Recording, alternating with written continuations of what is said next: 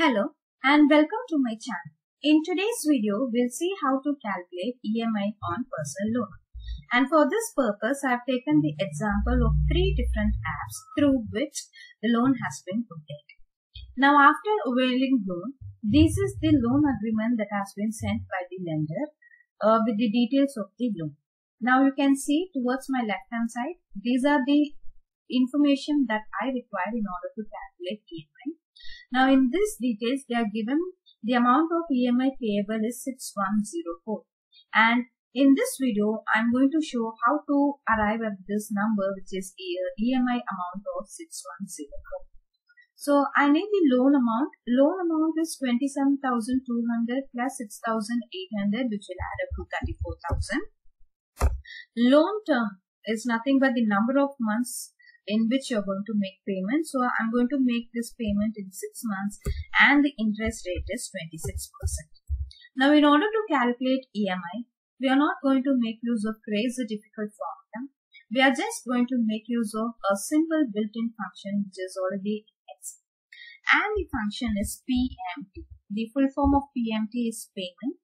Now, in the syntax, it is asking for the rate. The rate of interest is nothing but 26% divided by 12 because there are 12 months in a year, comma. NPER is nothing but the number of periods in which you are going to make payment. So, it is 6 months, comma. PV is nothing but the present value. So, the loan amount is 34,000.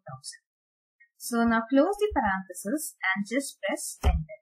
So, once you press enter, you can see that 6104 is the amount that you are going to pay, and this is what they have shown in this loan pattern. Now, one more example from where the loan has been taken is from Paytm. So, you can see through Paytm app, 2,80,000 is the loan amount. The rate of interest is 22%. The loan tenure is 30 months, and this is the EMI amount that they have given. So, what I'm going to do is I'm going to put up the values, which is 2,80,000 and loan term is 30 months and the interest is 22%. So start off with equal sign, make use of PMT function. Rate is 22% divided by 12, comma, number of periods is 30, comma, and PV is 2,80,000. In my previous example, which I showed, we got the answer with negative sign. So, if you don't want to get the answer with the negative sign, you can put a negative sign before this present value. That is, you can take it as minus 1. Now, close the parenthesis and then press enter. So, 12,217 is what the EMI that we have to pay. And the last app is BGin app. This is instant personal loan app.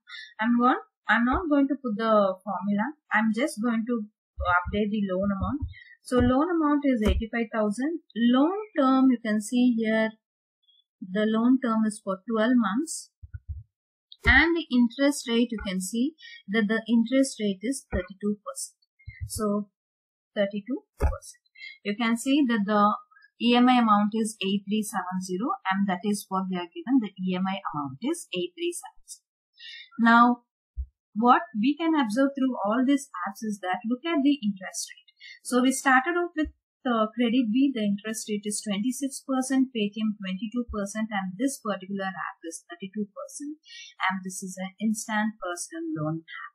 So, we have both advantages and disadvantages of using this instant personal loan, but majority is a disadvantage because you can look at the interest rate which is 32%. Now, I would also like to explain about some of the disadvantage of using instant personal loan app. Now, whenever you're applying for a loan, all they will check is about your credit score. If your credit score is good, they will move on to check about your income and also the existing EMIs which you are already paying. They just want to check if you can make the payment correctly. Now, we are talking about instant personal loan app. Through this app, what happens is that they will not check about the credit score. They will not even bother whether you're salaried, whether you're having a regular income or not. All they will do is that ask your PAN details, your Aadhaar card details, and then instantly give you a loan. And you can see a list of many YouTube videos which shows a list of personal loan apps, and they will also show you the proof that the loan amount has been credited.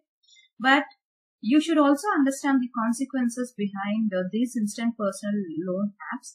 What they will do is that once you install your app from the Play Store, they'll capture your personal data. Personal data in the sense your media files, your contacts, your SMS details, everything will be captured by these apps. Now what happens is that if you do not repay, all they will do is that pass on wrong information about you, and they will also morph your photographs and start sending to your contacts. So through my research, I have found one particular app. This is the app which is AI Credit Personal Loan app, which is fake. And if you do not repay, they will start passing wrong information about you. And even after making repayment, they will ask you to pay again. So in order to be safe, do not use any of this personal loan app. And that concludes this video. Thanks for watching, and if you are watching my video for the first time, do not forget to subscribe to my channel. Also click on the bell icon for further updates.